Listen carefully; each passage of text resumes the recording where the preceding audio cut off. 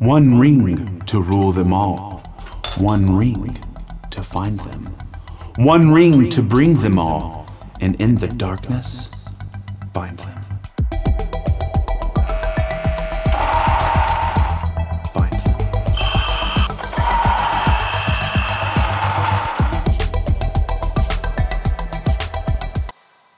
Needless to say, I just finished rewatching the trilogy last night of Lord of the Rings, so I had to start with a little bit of that. But today, obviously, what we're doing is we're going to take a look at the DF83 version 2, as well as the niche Duo and the plethora of 83mm burrs on the market. They'll be probably a little more terse than my usual deep dive on each of them because so many reviews have already been posted online, so I don't feel the need to go over kind of the big things that are kind of obvious. We'll go over more so the minutia, my nitpicks, my, enjoyments of the two, as well as deep diving on some of these burr options. So let's take a look at these two grinders and figure out which one is my precious.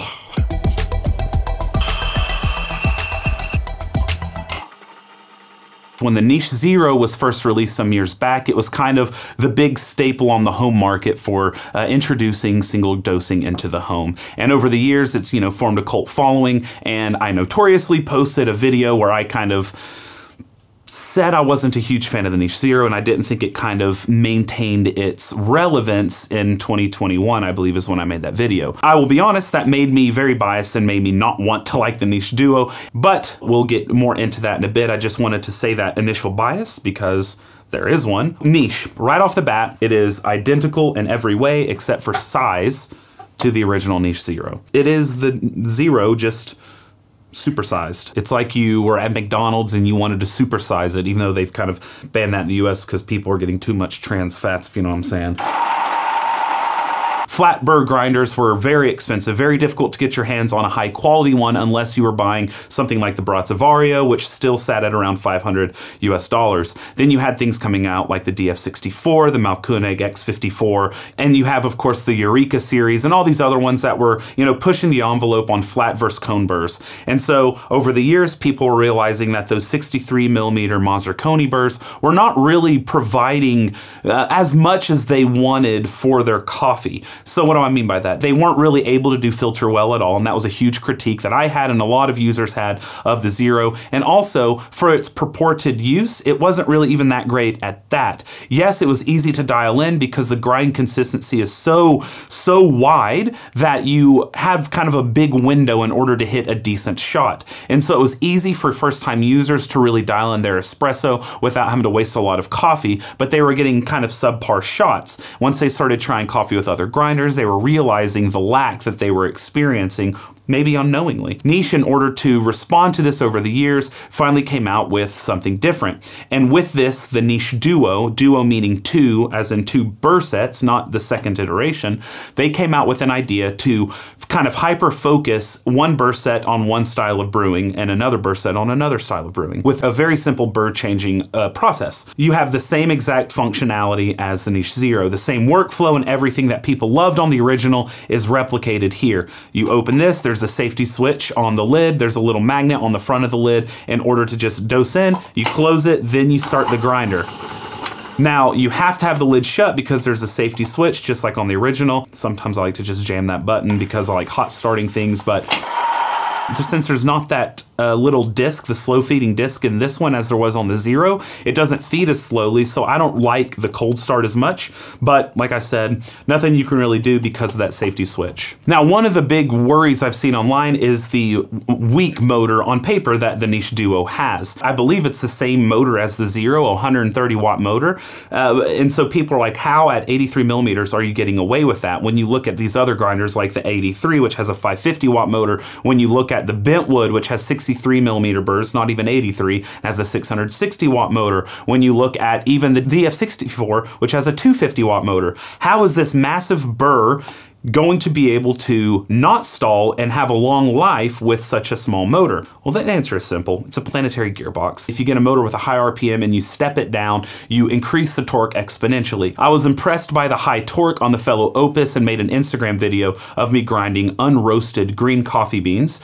in the Opus, just to kind of showcase the 6 Newton meters of torque and how impressive it was. What I've been told is it could grind green coffee beans. I didn't try it.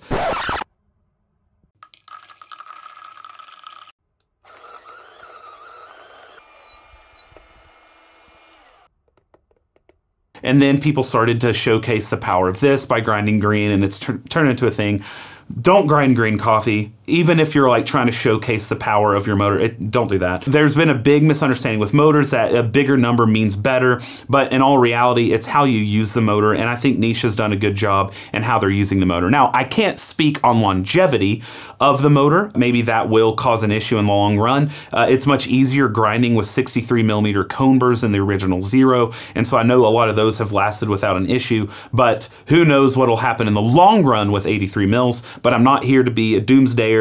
I'm just saying it's absolutely sufficient. You are not going to have any stalling because they have this step down, which you don't actually see in a lot of grinders, unfortunately, because it's a great way to improve your torque with a cheaper motor. So when you open it up, you have the same dialing system as the original Niche, which is really granular and really easy to follow. You have all the way up to 70 different numbers, and in between you have little tick marks, so you can be really granular with your dialing. And it has the same little notch right here for you to know where you're lined up at. Now, originally when you bought this, you had to receive 2 different burr sets, so you're essentially paying extra money in order to get 2 separate burr sets, which, you know, peeved off a lot of people. The reason for this is because, again, they wanted to target 2 different styles of brewing. They had a filter burr set from Mazzer and an espresso burr set, a bimodal burr set from Mazzer. And they gave you this extra burr carrier so that you could swap out the burrs very easily.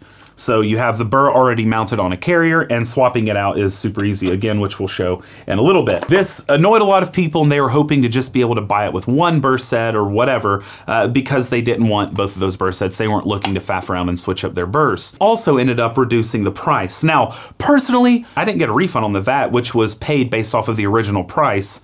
So I was out like $1,250 for this, even though it's currently priced at 549 pounds, which is like 676 US dollars, and that doesn't include shipping, and then you have your import fees. So the price gets up there really quickly, especially because they don't work with distributors. They only ship out of London. People have been asking for them to sell SSP burrs, which, okay, I get. I can also understand their stance to not do it because they built this grinder based off of these 2 burr sets. Probably never going to sell SSP burrs or any other type of burrs from their company, because that would be essentially them having to say, all right, we endorse the use of this product, but right now if you change out the burrs other than these 2 burr sets, you void your warranty. What I can see them selling, which would be an easy thing to sell, are just extra sets of these burr carriers that you yourself could fit SSPs in, and that way you could just have different burr carriers that you switch out instead of having to unscrew the burrs every time. Some issues immediately that I realized while I was using this grinder. One is they don't have an ionizer or a plasma generator, whatever you want to call it, in here. Even though it is very efficient and has very low retention, it shoots out even undesirable bits into this, and it can get really messy. So you still have a lot of static buildup. And yes, I live in Porto, which can be dry some parts of the year, but I'm actually in the wet season right now. It's really humid. It's probably 65% or 70% outside right now. And even still, I have a lot of chaff that will build up, which I'll just show you right now. This is what grinding kind of looks like. I dump in about a 20-gram dose, and here we go.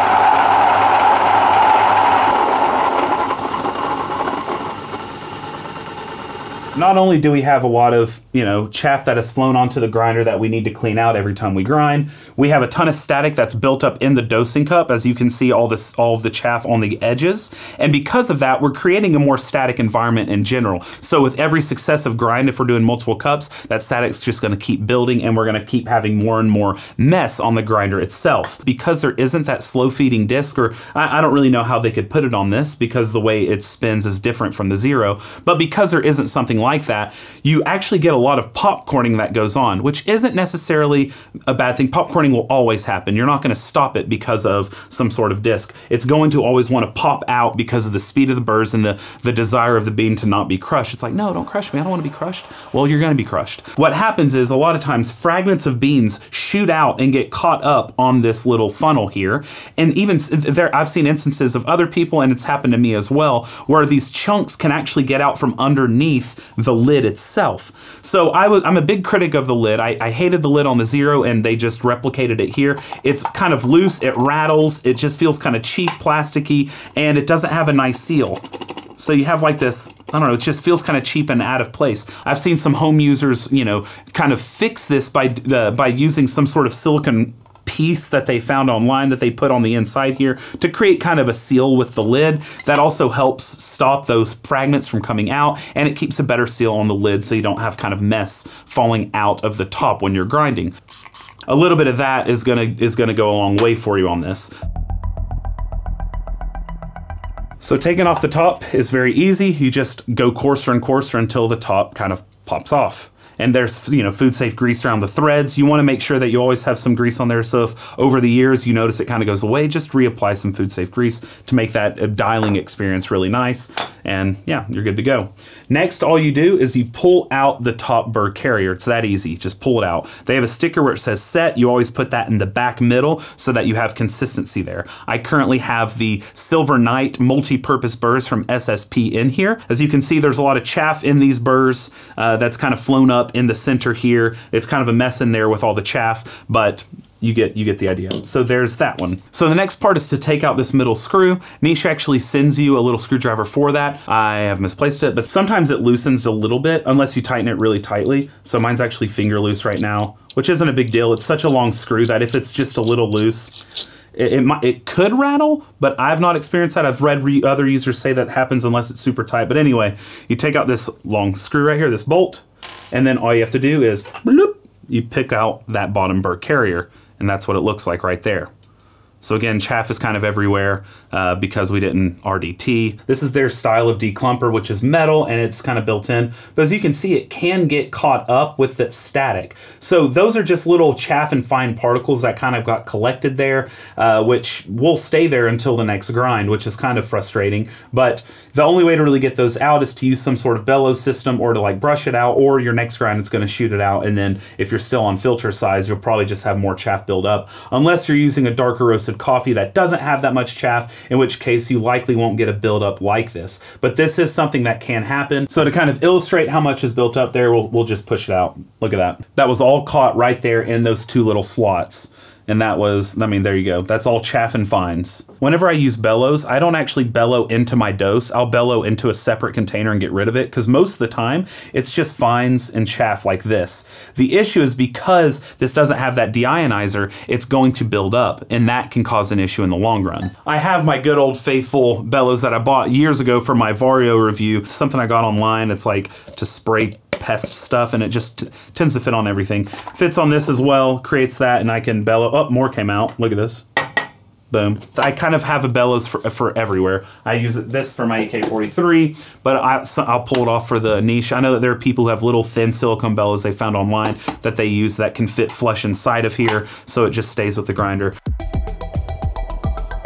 So here's the filter burr set, and here's the espresso burr set. This one's called the 0151B bimodal. So this one is for espresso, though it can do filter, and then this one is the 151F, so it's made for filter. And so all you have to do if I wanted to switch the burr set is I would just take this new carrier, you would just put that in, easy peasy, you'd put the screw back in, and then you would just put this top carrier in, like so, and you're good to go. Neat is they come from Niche already calibrated. Now there have been a lot of reports online that they've come miscalibrated, where Burr chirp or Burr touch is well below 0. I think that's just a misunderstanding on calibration. Calibration is a relative term. So some people calibrate to where 0 is Burr lock. Some people calibrate to where 0 is Burr touch, like the first point where Burr's touch. The way that Niche views it is the 0 is like choking out any espresso machine. They are doing it so like 10 clicks past 0 is where Burr lock would happen. I think that's probably what's going on. I didn't have an issue with calibration on mine because I kind of understood that,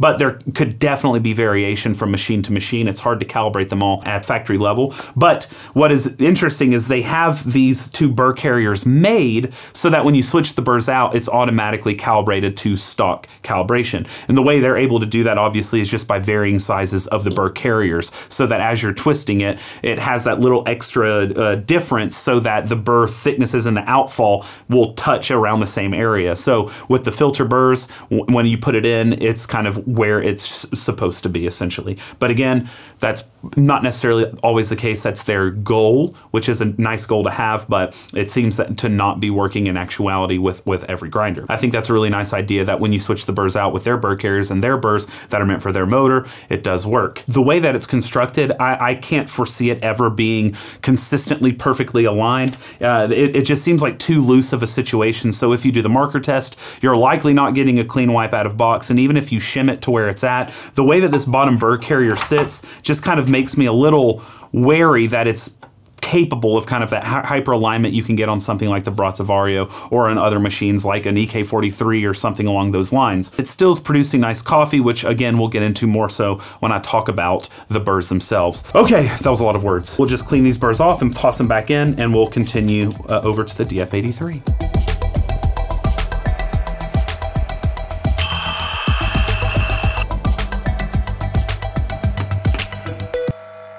All right, next up we have the DF83 version 2. Now I made a video on version 1 that's right there, which I, titled Too Good to Be True. And it's because it was kind of the first grinder that really demystified and made accessible bigger burrs. So for the longest time, to get burrs that were bigger than 64 millimeters, you were spending well over $1,000. And this one came out with 83 millimeter burrs for a much cheaper price, around $700 US. With that first one, there were some issues with the declumper, with the chute, and they came through and fixed a lot of those. The people at Espresso Outlet, thank you Joe for sending this over, they have worked really hard in order to listen to customer feedback and improve the machines. This one actually comes stock with a plasma generator or a deionizer or ionizer, whatever you want to call it. They've improved the declumper and have an improved chute in it as well. These are from a friend of mine whom I will link down below in the caption. Now this was made to replace on the original one, so I got these before the V2 came out. I don't think there's much improvement in my experience with that, but if you do have issues, you can always switch. And he also gives, some really nice options for dosing cups with different forks to hold them. So if you're, into like that black look with that thin cup, I mean, that looks really sleek. Same with the silver, and you have the bigger dosing cup, which is nice. It's nice to have third-party options to kind of, pimp out your grinder. Duo is relatively light, actually. Like I can pick that up, manhandle it one hand, no issue. This bad boy is quite heavy. And a big part of that is it has a much more chunky motor inside of it. I mean, that bad boy is big. And it's also a full metal construction. This just feels like a much more solid grinder. If you knew nothing about either brand and you had someone come in and just hold these, everyone I believe would say this is a higher quality build. I hate this sticker. I think it is not helpful. It has too big of ticks. I hate to hoff you right now, but the font is still pretty awful. On the original, this did not come with it, this little indicator here. And so people were making third-party 3D printed ones, but they come stock now with it, which this is actually really nice. It's very easy to zero your grinder. You can't change the threading, obviously, which the way that you take the top bar off is just by, loosening it all of the way. And that's also how you change the grind size. But what this dial indicator can do is you can zero it by just loosening it, and you can put it wherever zero is. It's not the most aesthetically pleasing thing if your 0 point is off to the side and not directly in the center. It's better than not having something like that at all. You don't want it flat against the sticker itself, because then it'll just be more difficult to move. So you want it just kind of above it, floating above it, and that way when you move it, the dial indicator is going to point at your exact position. Obviously, you still have the bellows on top, which I know a ton of people really despise. I don't really mind bellows. I just use them after I grind. Now, because this has that plasma generator, it's really nice when you grind. So we're gonna do a similar size dose on this as we did on the Niche Duo, and we'll see how this one looks. So again, no RDT, I'm just going straight for it. I'm gonna start with a hot start. Now, one thing that I don't enjoy is there is no anti-popcorn disc in here, which is gonna cause, when it grinds up and chaff flies, it can get caught inside the bellows, which can be a little pain in the boutte to clean out. But anyway, let's grind this. So as you can see, even with the ionizer, you're still getting a little bit of spray here. but it's not kind of getting all over the grinder as it did on the Duo. So I do think it does a much better job than the original DF83 when it comes to that. You don't really need the RDT. I'm using the multi-purpose Burr's Red Speed in this one. So this I have found does produce a little bit of extra static whenever I'm grinding than some of the other Burrs do. But regardless, you do get a little bit of spray there. But for the most part, I mean, you don't have as much clinging to the wall inside. It's not creating as much of an electric field, and it keeps the grinder much more relatively clean. You do have chaff and fines that have collected in here, which again, like I said, I don't find as a bad thing as long as you can get it out before your next dose. It's hard without bellows to get it out of the niche, and as you saw, there was a lot that came out. There will be a lot that comes out here too, but with bellows, you can get that out pretty easily. So let me go ahead and give this a few taps. So mostly we got fines that came out. So those are some fines. Oh, and then here's the chaff. This is such a shallow cup that the air was hitting and blowing it out, as you probably saw on the camera. So not much though, about 0.1, 0.15 gram, I would say. Both would benefit from a little RDT, even with the plasma generator. This one, again, has that 550 watt motor, but again, don't be enthralled by the numbers. It is a much beefier motor, and it's part of the reason it weighs so much, and it's a more expensive motor. This runs at about 12 to 1400 RPM. Obviously, it'll oscillate as you put different beans in. This one runs at around 530 RPM, so a much slower speed rate. There are some speculations online that lower RPM on flat burrs will produce lower fines. That's all speculation and fully based on anecdotal evidence. There is no concrete evidence that this happens. There's more concrete evidence that it happens with cone burrs, not with flats. I will say during my taste testing of the two, it just depended on how I dialed it in. I got equally delicious drinks out of both of these. I think this one is arguably a little easier to align and probably holds alignment a little bit better, just because I'm a little wary of the way that this one is kind of constructed inside. Yes, burr changes are a lot easier, but it just seems to have sacrificed a little bit of that tolerance, a little bit of that tightness, a little bit of that potential alignment when it's doing that. But again, that's some speculation. The marker test helps, but it's difficult to know if under load it retains that type of alignment. And with all the different moving parts in here, maybe it might not. Anyway, let's go ahead. We'll take this top burr off so you can see how that works. So we have the top bit off where the dial is, and we have the dial indicator. Then we pull off that top burr carrier, which is just right there. Now you do have a little bit of fines that build up around this edge. There is a little silicone gasket there to help seal that off, but it does still get a little bit. As you saw, it wasn't much, but there you have the top. And of course, like I said, this is the multi-purpose Red Speed from SSP.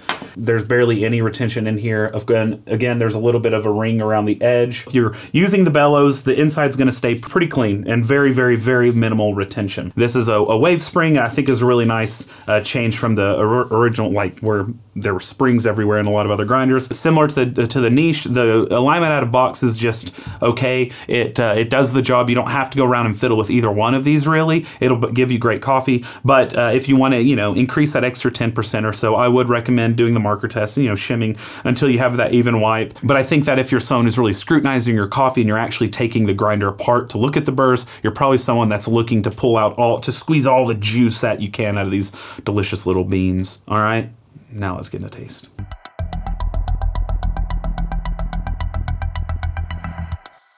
Now, as you can see, I have 8 burr sets here for 83 millimeters. Of course, this all really started once the DF83 came out. There was a bigger demand from SSP, from Hansung, to create some more, and so he's been hard at work creating lots of new burrs for it. Originally, he just had the brew burrs and the high uniformity burrs. So the high uniformity are these, which I talk about at length in my original DF83 video, but I think that these are better than the 64 millimeter HUs. You may say, well, duh, they're bigger. Bigger doesn't mean better. Bigger does mean higher potential. Probably, but even that is, who knows. These perform better with filter, and they give just, I think, a better tasting, sweeter, cleaner espresso. For the elegant modern drinker, if that makes sense, not someone that's chasing, the super high clarity, the super acid bombs, just all over. They're looking for the most ideal balance in a cup of espresso that you can get. I think the HU is providing that. I think the SSP lab suites here are giving you a more pronounced acidity, although I believe it's a very balanced cup. I think this one tames the acidity a little bit more than the Lab Sweets do,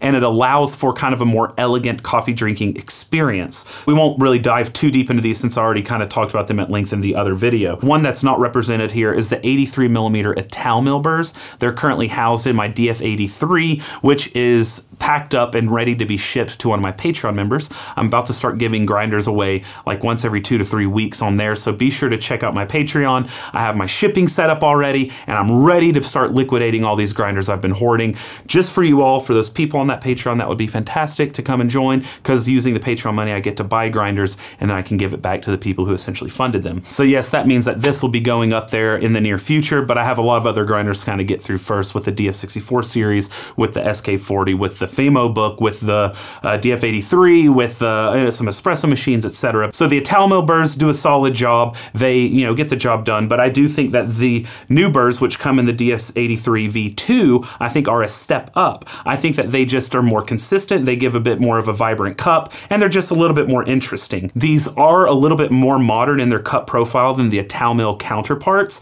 although the geometry is very similar. There seems to be just a slight difference there. That being said, I don't think the majority of us is going to really tell a cup-to-cup difference. I do think these are a little brighter, but for the most part, if you're using a darker bean, I don't think you're going to tell much of a difference. If we're using lighter coffees, there will likely be a slight difference there, especially if you're, you know, someone that's aligning your grinder and really pouring over your coffees. I enjoy them over the stock espresso Maser burrs for espresso, but again, I think that it's because I prefer a little bit more of a modern style of espresso. These do almost as good of a job on filter. They're very close in their capability and their cup profile to the filter burrs from Maser. So these do a good job. I might lean Maser just a little on filter, but not massively. I think they present a nicer cup, a more balanced acidity, and they give you a nice sweetness as well.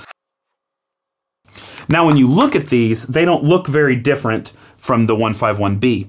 There are more aggressive pre-breakers on this, and it looks as if the, let's see, the finishing teeth seem to be a little more shallow and a less aggressive, which is obvious because with espresso they need to be more aggressive to kind of powderize it. These will not go to a grind setting where you can hit 9 bar with like any coffee. Now these filter burrs actually perform quite well. I enjoy them. They're not as clear or they don't give as much flavor separation as a multi-purpose from SSP. These I would equate to the Gen 2 burrs that I helped produce. I think these for filter are giving you something similar to that. You can push extraction on it. They give you nice juicy cups. They give you some decent clarity. And it's just a really easy to dial in filter coffee. You can kind of just set it and forget it when you're doing filter, and it's going to give you a nice, good cup of coffee. You can do Sprovers with them, and I've read some people that have done turbos. I've not tried turbo shots. It was hard enough to raise any pressure going close to chirp, so I just didn't feel like doing it. But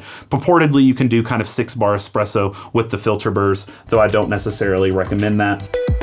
These are the stock espresso burrs on the Niche Duo, and this is the Maser 151B. These actually give me a more robust bodied shot than the Niche Conical did. I get creamier mouthfeels from these burrs than I did from the Niche 63. I think it's because the 63 Coney gives such a skewed distribution. I'm just, you know, playing around here, that it's giving a more imbalanced extraction. So you can get some tart, sharp acidity from the 63s with a weirdly imbalanced body. And it's because the kind of that distribution of particles. Again, that dichotomy of cone equals body, flat equals fruity, that's not a true thing. They both can do both, essentially. I'm always looking for some sort of floral element or some sort of nuance in it. These kind of give you a more blended cup, though it is a much nicer cup, in my opinion, than the Niche Zero or than the majority of cones on the market will give you. The espresso is going to give you the most chocolatey and creamy out of all of these. I would say it's even more so than the Italmill 83mm burrs.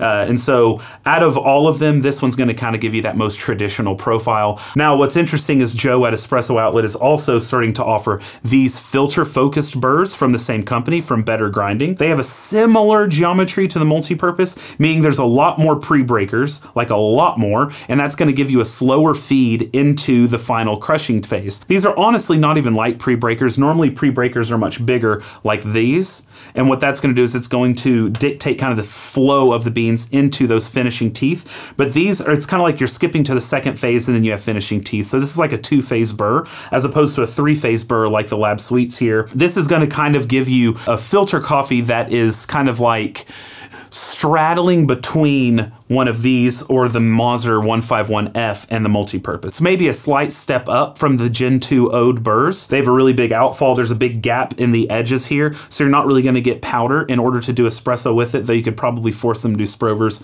maybe even turbos if you're okay with a little chirp, but they do a good job. I think it's one of those things where if you're wanting filters-focused burrs, you could probably just buy these and be happy without having to shell out the $300 or $400 for the SSPs. You know, something like a second team, you know what I mean? They do a good job, and I think maybe the majority probably won't care about that step up in difference. I think it's a pretty big step up, but I know that probably the majority of coffee we're drinking at home, it's probably not going to be worth that extra few $100 to get the SSP. So I do think these are like a JV honorable mention to the multi-purpose. So we also have here the SSP Lab Sweet. So these are essentially trying to clone the 80mm Lab Sweet burrs that Ditting was famous for, this cast burrs. So these are made out of cast iron, and so you have one that's red speed coated and one that's not. The target with these is to give you a good acidity while maintaining a heavy sweetness. So sweetness is kind of the ideal cup profile with these burrs while not diminishing the presence of the acidity.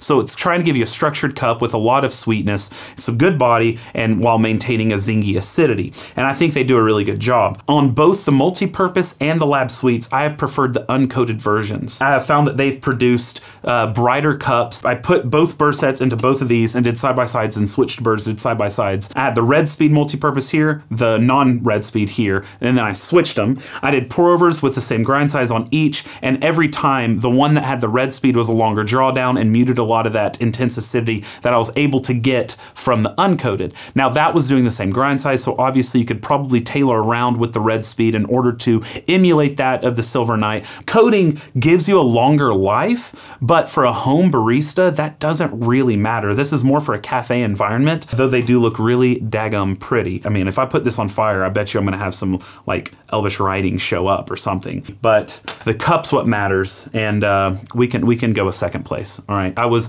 a little disappointed with the V1 cast burrs from SSP.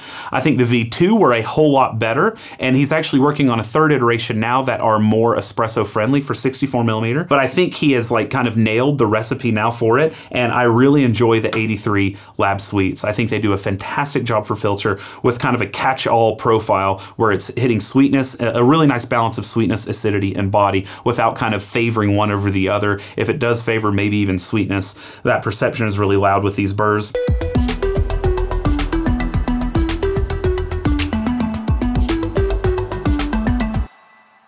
I would say a DF64 with the 64mm multi-purpose burrs for the most recent iteration from Hansung are going to compete pretty well with the 83 version. So if you have a DF64 with MP and you're like, I want more clarity, I don't think moving up to the 83 to get the multi-purpose is going to really improve that perception for you, especially if you have like something like a Zerno or a P64 where alignment is like chef's kiss. Those are probably doing better even than the 83mm. It's hard to do a taste testing with all of these burrs, especially because there's two different grinders, they have two different RPMs, they have two different motors, they have two different alignments, setups, builds, etc. And so I'm going based off of a lot of the tasting that I've done over the past few weeks. I had my friend Rui Pedrosa over, who is the Portuguese barista champion, who helped me with some tasting as well, especially between the multi-purpose burrs on both of these. This grinder is like $639 US. I checked before I filmed. This is about $676. Of course, with this you have shipping from UK, so it depends on where you're at in the world. And then when you buy these burrs, they tend to be like $400, $350 US for the SSP burrs. So then when you add that on, you're over the $1,000 threshold. With this one, if you add it on, you're well over $1,000 if you're not in the UK because of the import tax and because of shipping. With DF, they have distributors kind of around the world. Joe kind of handles North America. There's someone named Frankie who handles kind of Australia. And there's, I can't remember who does it in Europe, but they're kind of all over. And I've actually never had to pay an import tax for these grinders. I don't know why that is. So which to get? You're in the market for an 83. You don't want the 64 for whatever reason. You don't want to spend the extra money for like a Zerno. So you're in this camp. cool. I think it all comes down to personal preference, honestly. So with this one, you don't have that plasma generator. You are gonna get some mess with static. You should probably use RDT. And as I said, I do have an issue with the like cracked beans flying up, and they can kind of get stuck on this collar, especially if you use RDT. Then that water kind of makes it even stickier, and a lot more will stick up here. And so that can be kind of annoying. With that little plastic feeding bit inside, you also can get some kind of stuff stuck there as well. You need to make sure you're cleaning it. And then you can have kind of build up at that chute, which can be annoying. But again, these are issues that most every grinder faces. It just depends on if you're willing to put a bellows on it or not. Especially at that price point, I think they did a good job lowering it. I just hope they offer up more Burr carriers so that people can outfit their own Burrs to hit this. But I think those filter burrs from Mauser do a great job with filter. The espresso burrs don't do a great job with filter. They do much better at filter than the Niche Zero. So if you want a one Burr catch-all, that can work. I would actually recommend getting the stock Burr from the DF83 though, if you're gonna put one Burr in here. Again, it'll avoid your warranty. This one, of course, you have a much heftier grinder. You have the plasma generator. It's a little less messy. You can do RDT on this and it makes it even cleaner. If you're in a higher humidity area, then you really probably don't ever need RDT with this because it does such a nice job. Dialing on this is easy. It's unlimited either way. I think the dialing ring is a little bit more intuitive on the Niche Zero, but it does stop at like 70. So if you wanted to go really coarse for whatever reason, you're kind of just flying by the seat of your pants. Over here, you do have numbers up to 90, but you can of course go further than that. You're flying by the seat of your pants. If I had to choose between the two, personally, I'm probably leaning towards a DF83 only because I am very anal on keeping my Burr chamber clean, and the amount of times I've had a lot of chaff and fines caught up in here, or I've had to beat up, that all just came out. It kind of will get caught in that little two area. Now, I've read online there are people who swear they don't have any retention at all, and I'm not trying to invalidate their experience, but that's just not been the case. I get a lot of this chaff kind of caught up there. Yes, retention is minimal, chaff weighs very little, so it's probably only about 0.2 grams, 0.3 grams. But when that gets exchanged, I urge you to try chaff on its own. Try to save some chaff and taste it, and then also try to brew a cup that has the chaff still in it and a cup without the chaff in it, and tell me you don't tell a difference. You get a drier, papery, kind of tea-like taste to it. When I say tea, I mean like old green tea kind of taste. It's a very weird, unpleasant taste in my opinion. I feel like there's more of a great modding community of people who make cool accessories for this, and you can grind direct into portafilter. I think on the Niche Zero, someone made a stand for it. I don't think it's compatible, or it may not be compatible with the Duo, but I'm sure someone will at some point. But this comes with the forks already installed, and a portafilter fits very snugly right in between those little rubber grips. We don't ever grind without a collar. So you put that collar on there and boom, you're grinding direct into portafilter with the funnel on it. This one, you don't have that workflow option. You're grinding into the cup, and then the cup fits, and you pull it out. So it does fit without a collar, I mean, but I don't really care about that, to be honest, because I'm always putting a collar on because you should be WDTing your shots, so. All right, so that's about it. I hope that you enjoyed today's video. If you did, I would ask that you would hit the like and the subscribe. It helps the channel a whole lot, and it helps me, you know, to be motivated to keep moving forward. Again, I've said this many times, but I work a full-time job outside of this, so this is kind of, you know, a passion project that I'm pushing forward to doing, and I really enjoy doing it, and your support means the world to me, so thank you very much. If you have any thoughts or comments, leave them below. Let's chat there. If you have any questions about these Burrs, because I did run through them pretty quickly, let me know. We'll see which one is the ring that rules them all for you, because I think that's really important. You want to find the right thing for you. Don't feel the need to go to 83, but if you do, these are two actually both good options, and I think you can't go wrong with either one. With the improvements they made on the DF83, and I think the Niche, the workflow is good. We're all about squeezing out the minutia, I know, but also we need to be budget-minded, budget-friendly, so keep all that in mind. Hope that you enjoyed this video, and I hope that you brew something tasty today. Cheers.